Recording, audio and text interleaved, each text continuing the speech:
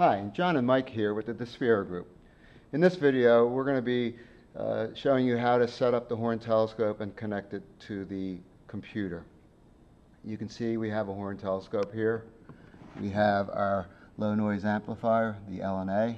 We have our cable, and we have our AirSpy radio connector.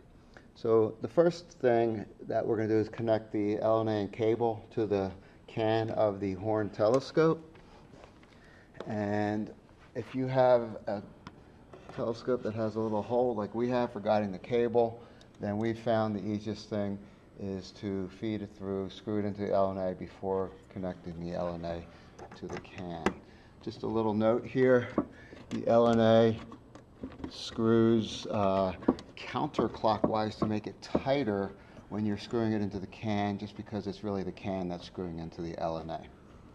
So once that's connected, we then take our cable, connect it to our AirSpy, then we will connect the AirSpy to the USB port of the computer, and then we're ready to run the software. Software is a GNU radio program that we have with Ubuntu. We're in Ubuntu right now. I'm opening a terminal, and I'm going to type GNU Radio Companion. I hit enter. It starts up. You would open and find your spectrometer with Cal program if you already don't have it in there. Before you run the program, you want to make sure that your prefix is properly set, and that is showing the path name for the files where your data is going to be saved. So if I double click that to open it, you can see that the value, there's quotes here. I've cleared out any previous path name that was there, and for this we want to fill in between the quotes the proper path name. So to do this, the best way I've found is to use the file navigator on the computer to make sure that the syntax is exactly right for where your file is going to be saved. So I've created, opening my navigator, I've created a folder called Horn Data July 2020.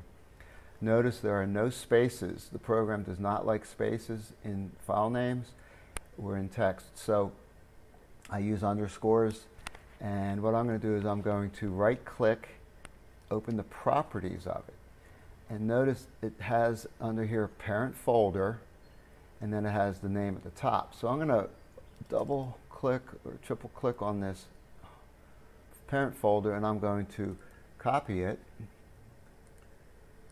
and then I'm going to go back to the GNU Radio